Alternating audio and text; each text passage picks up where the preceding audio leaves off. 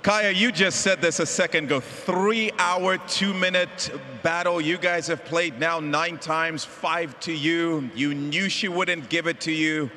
You had to earn it. What was key in that third set?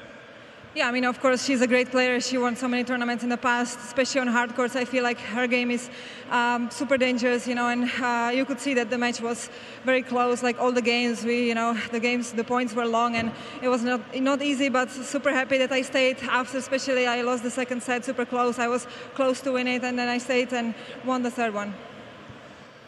I hope you don't mind me saying this. With everything that's going on around here these last couple of weeks, you might be flying under the radar a little bit. Do you mind that, or do you prefer just taking it a match at a time, no one talking too much about Karolina Pliskova? Do you mind it that way?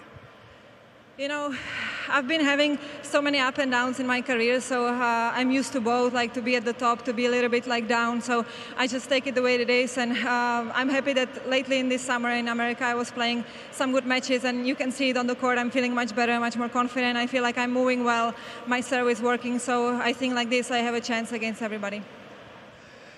You can tend to be a quieter player on the court. I'm curious to know how much you enjoy New York, because the fans here are loud. They love great tennis, and you guys put on a great show for them.